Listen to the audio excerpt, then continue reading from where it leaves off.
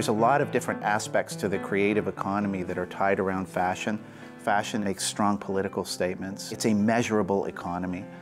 So what we've been really trying to figure out is how do we take all those regional assets and try and put them together and showcase them in a way where we can actually start to draw interest from other areas, let's say like down in the city, where people will actually come up to say, there's some amazing fashion and creative energy happening around fashion in our upstate New York region.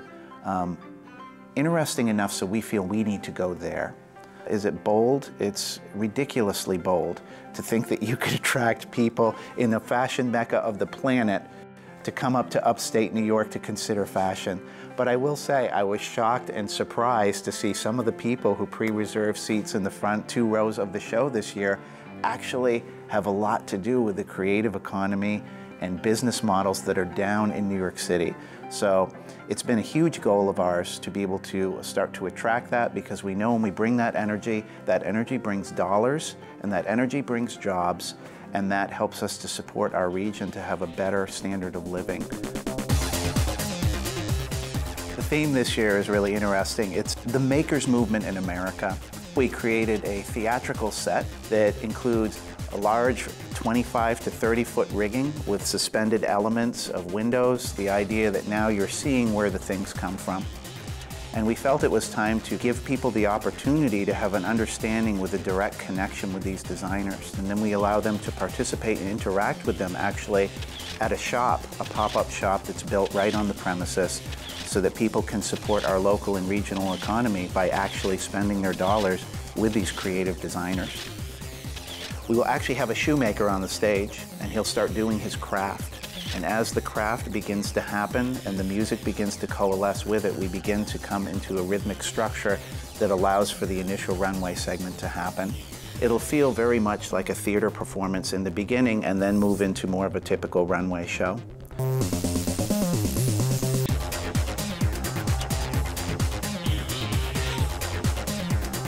One of the designers we're working with this year is out of Saratoga. They're called Fratelli and Lockwood.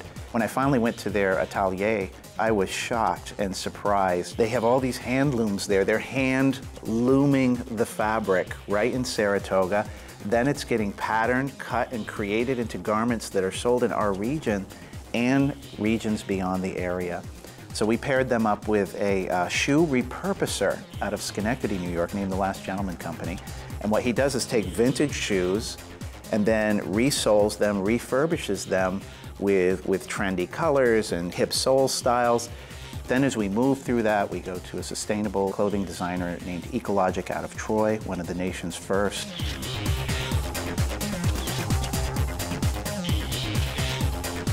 And then we get to a designer named Vilma Mare, who has a company called Baltic Style. She's from Lithuania. She has a very deeply researched theme in her clothing that has to do with Baltic mythology. So we will have a spiritual guide named Iya, who will come down and call down the ancestors to bless the space.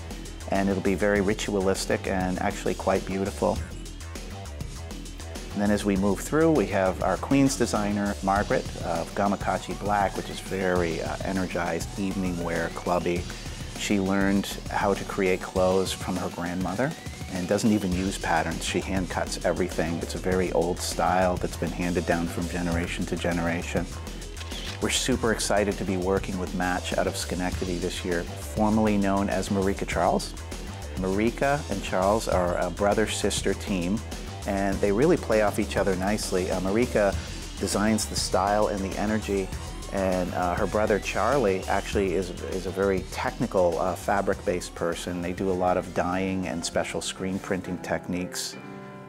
Then with our final segment, we'll have, of course, our special musical presentation that will involve Pecia Kazarova from the Albany Symphony performing a piece that was written and recorded with Chuck Lamb of the Brubeck Brothers Quartet and Nate DeGreat, our show director for music and DJ.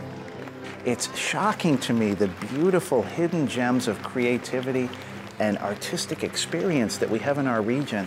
And it just really excites me to be able to be a part of this process and organization that can bring all these amazing people together in this moment and just kind of like blow people away, because they're like, we had no idea this was going on here.